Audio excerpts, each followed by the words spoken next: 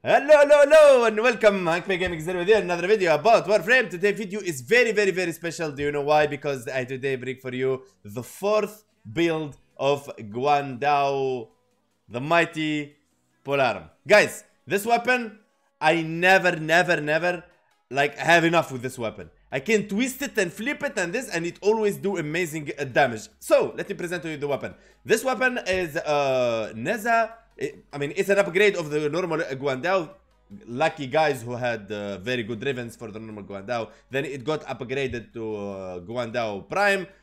Made a lot of money from that. Okay, this weapon does a primary slash damage. We love slash. Very good. So this and something else. The advantages of this weapon is has very high crit chance. So red crits all day long, baby. High damage, high attack range, and high crit multiplier. Disadvantages for this weapon, the below average status chance and very low disposition. So this weapon doesn't go very well in status, but it go very well in crit and damage.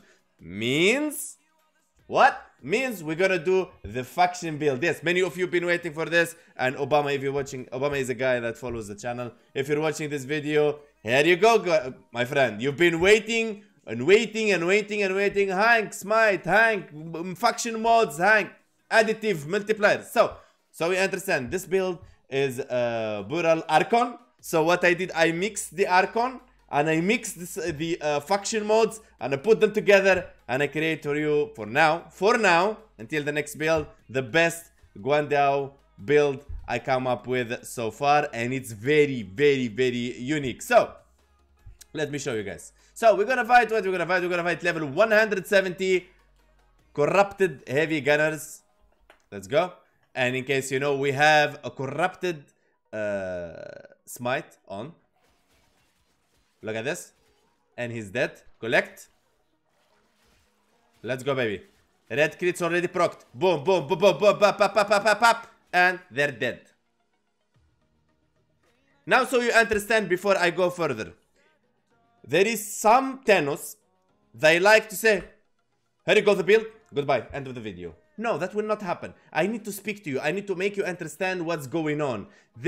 I'm here to give you content and entertainment. If you don't like, go forward in the video, check the build, and goodbye. Okay? So, this is for the legendary Thanos. Let's go. One more time. Enjoy the moment with Hank. Let's go. Here we go. Kaboom, boom, pa, pa. Let's go. Look at the art of the red crits. Look at that. So beautiful. Okay, so now when we're gonna test the weapon, of course I show you the weapon. I speak to you about the weapon. I show you the weapon in action in training, and now I'm gonna take you to test the weapon in the real deal. Then I show you the build. Okay, leave, and we're gonna go to the relay. So from there we go to the steel path. In case you are a new player and you don't know what steel path is is the second version of our star shard. Okay, so after you finish your normal star shard, all the nodes, you're gonna unlock the steel path. If it's not unlocked yet for you, after you finish all the nodes, go to Tation, speak with him. So enemy level plus 100, enemy health and shield and armor 250%. In return of that boost of the enemies, you're gonna get plus 100% resource drop chance and mod drop chance. Where we're gonna go? We're gonna go to the most badass enemies on the star shard. Is the end game mobs for now. And Warframe doesn't really have an end game, but I call them end game because they're the strongest mobs out there in Warframe. So we're gonna go invites only, so we don't bother other Thanos, and let's go. As you can see, I'm bringing Nidus in this test for one reason. So I don't boost the weapon in any way. No multipliers, no damage boost, no attack speed, nothing. Okay, no helmnith. Nothing, baby. Just the weapon itself. And one more thing, guys. I had a very good raven for this weapon, but I didn't use it. You know why? To show you how powerful the build without a raven. So, the Thanos that doesn't have money to buy ravens, there you go. Compete with the big boys. Let's go. And by compete, I mean when you press tab. We all do. Who is the highest DPS? Yeah, you get the idea. Okay, first thing we do is we're gonna collect some and get some stacks. Okay, here we go. Time for show.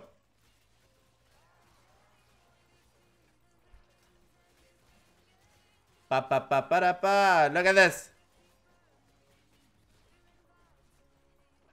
When you're attacking them, the feel that from how powerful the weapon is, they die so fast that at certain point you feel you're hitting the air. Okay? Because there is the sound of you know, at certain point they're dying so fast. It's like you're hitting the air. Look at the slash, the viral. Wait, what? I know. Some of you would say, viral? Why he's not using the why he's not using only Panzerwölferpfeile? Guys, no. I want to maximize the damage for my Guandao for one reason. As you all know, the faction mods, I mean, correct me if I'm wrong, but I'm not wrong 99%. The faction mods, they are damage multipliers to your current damage. They don't give you damage. For example, if you have 1000 damage, they don't give you 2000 damage. Okay? They are they're not additive. They are multipliers. So the current damage you have, they're gonna multiply it. So the higher damage the weapon have, the more damage the faction mods will add. Will multiply, in other meaning. Okay? So if you have a low damage weapon, because you build it full of status, and you're saying, oh wait, why the faction mod doesn't work well? There you go, that's your answer. Okay? Many of the Tennos knows very well that the faction mode is the end game, and it's a bit tricky to understand it because there is a big mathematics behind the faction mods. And there is another Tennos that likes them, but they don't understand them. And there is another Tennos that likes the faction modes, but they're lazy. What I mean lazy is they're lazy to change every time they go somewhere. Because you know, let's be honest, guys. During your gameplay in Warframe, you will always fight different mobs. Sometimes you're gonna go farm something. You're gonna go fight Infested. You're gonna go farm something else. You're gonna fight Corrupted. You're gonna fight the Greeneer. You're gonna fight the Corpus. You don't know. And the fact that you need every single time to check, okay, like, and switch the modes, the faction modes. Okay, I'm going to Infested, boom, changing Corrupted to Infested and so on. There is lazy Tennos doesn't like that. That's why, guys, I told you, everyone have things they like in this game. That's why I promise you, as a goal for the channel, I will make every single build for every single weapon in this game. If I live that long, of course. Okay? So, I mean, you don't want to subscribe to someone that doesn't have a goal, right? So, yeah, that's my goal. And, of course, the fashion frame, we're gonna reach all the fashion frames. A big goal is you're gonna do all the 10 gens and so on. You know, it's very expensive to get all the 10 gens all at once. But, slowly, we're gonna reach that point. Okay? As you can see, the weapon is doing so good. I was gonna go, I was thinking when I was fixing this build for you guys, I was saying, if I go status, that's not gonna be good. I'm gonna give you directly the God mode, guys. This is it. Okay? This is the best build for Guandao so far, without any synergy of Warframe. Okay? No stealth multipliers, no health multipliers, no damage multipliers, nothing. Just the weapon without a ribbon, and there you go. You're gonna you can chill with the big boys now. There you go. Look at that. I mean, the veterans of Warframe, they already know from the first minute I hit any of these mobs, they know already how powerful this weapon is. I survived with this weapon, guys, 2 hours and 30 minutes, and I had no issue at all. So I want you to know that, guys. And one more thing, if you don't know, if you're new to the channel, I don't release any video or any build before testing it at least 1 hour 30 minutes in Steel Path. That's something you need to know. Okay? There we go. Hello, hello, hello, hello, hello, hello, hello. Where is he? Okay, he's moving a lot. Hello. That's one.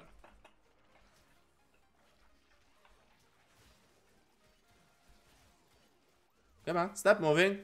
There you go, and he's dead. I have not been defeated. Yeah, they never give up, guys. You know them. Look at that. Look at that. So what is left for us to do? There is one. I did the toxin. Okay, I did for you the toxin, guys. I did for you the viral. I did for you the corrosive. Okay. Now there is a few more builds for this weapon. There is the gas build. There is the gas build. There is the pure slash build. There is the heavy attack build. There is the funny slam build. There is like few, like let's say 4 or 5 more builds I can twist for this weapon. Okay. And you're ready, guys. As you can see, we're ready. Okay. There is nothing we need to stay for here more. So it is time, guys, so don't waste your time even more. I don't think this is a waste of time, but sometimes would say, come on, show us the build, man. Enough from this. We're gonna play it by ourselves. So, alright, let's go. I need, you cannot satisfy everyone, you know. Guys, you already know this by now. It's 2022. You cannot make everyone happy. Okay, so let's go out. Haha, you wanna trick me? You see those traps? I hate them. Always look left and right for one scepter.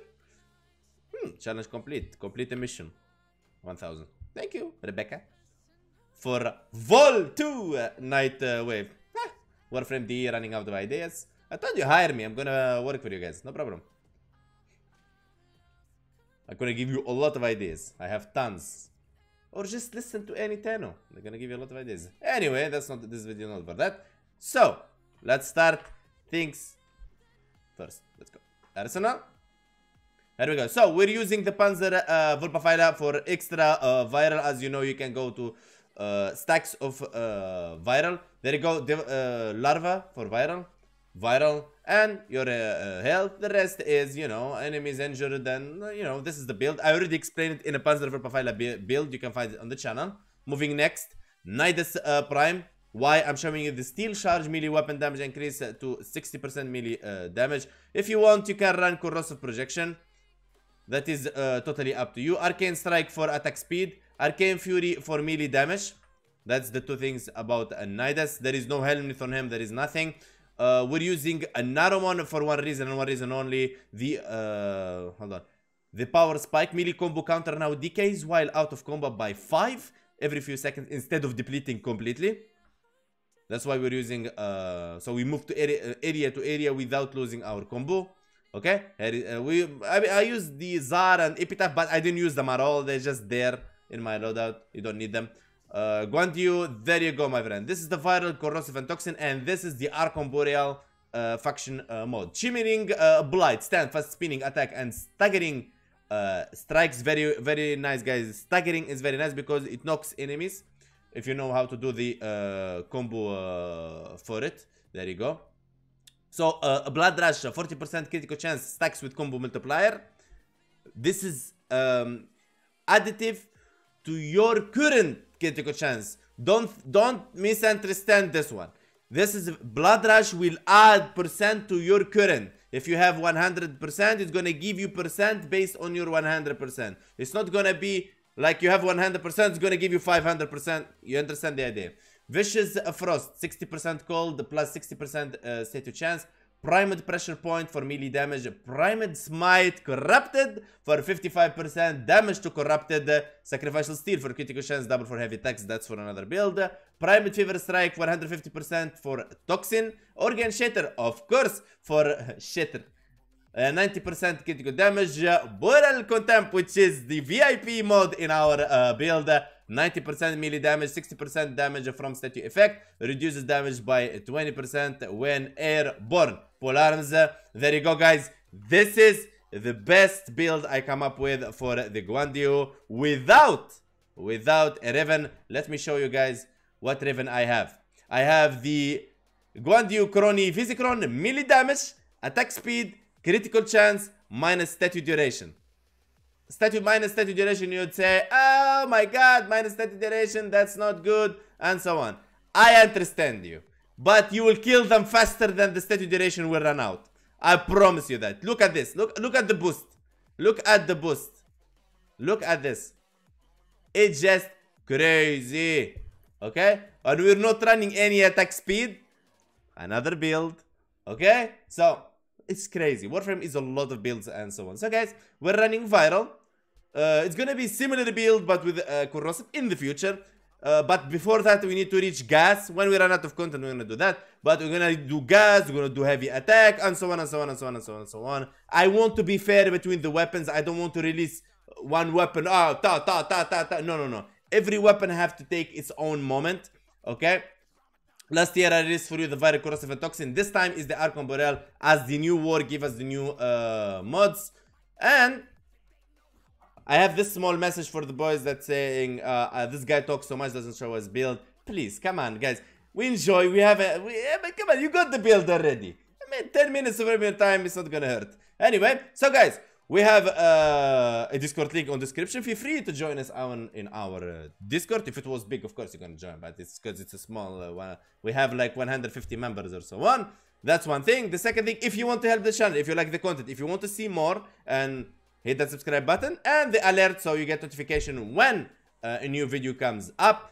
Hit that like if you like the video, dislike if you don't like the video. That's totally up to you, your choice. Let me know in the comments below what is the next weapon you'd like to see, or fashion frame you'd like to see, or what you think about this build. If you like it, if not, if you're gonna try it or not. If you try it already, and come back and tell me how it worked for you. What's left for me is to say, guys, love you. Thank you so much for your amazing support. I love every single one of you. And guys, stay safe and play Warframe. Warframe is home. We play a bit less Stark, but Warframe is always home. We cannot wait for the Angels of Zariman in 27. And guys, stay safe and bye-bye.